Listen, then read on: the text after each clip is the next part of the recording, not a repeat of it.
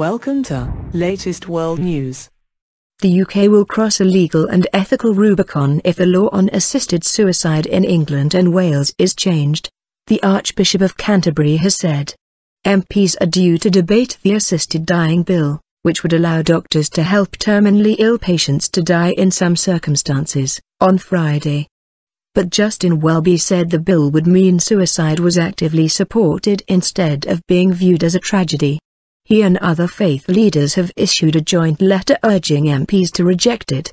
Writing in The Observer, the Archbishop said he and the heads of other Christian, Jewish, Muslim and Sikh groups believed the bill went beyond merely legitimizing suicide to actively supporting it. He said asking doctors to aid suicide would be a change of monumental proportions both in the law and in the role of doctors. This respect for the lives of others goes to the heart of both our criminal and human rights laws and ought not to be abandoned, the Archbishop said. I agree that the law should take a considered and compassionate approach to caring relatives who are asked by those closest to them to help bring their lives to an end.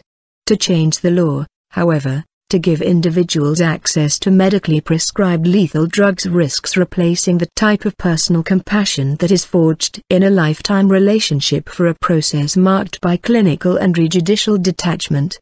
The Archbishop said a change in the law would place thousands of vulnerable people at risk. The private member's bill set to be debated on Friday was put forward by Rob Maris, the Labour MP for Wolverhampton South West.